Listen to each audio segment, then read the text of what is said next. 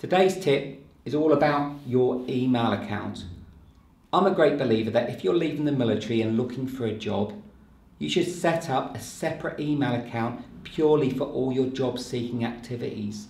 That way you're less likely to miss an important email from, say, an employer or an agency or from a job board, especially if your normal email account is really busy and crowded.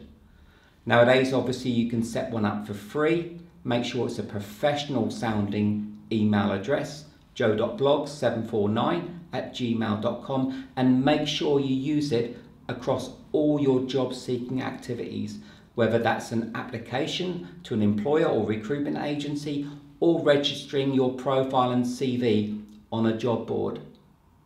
Thanks for watching.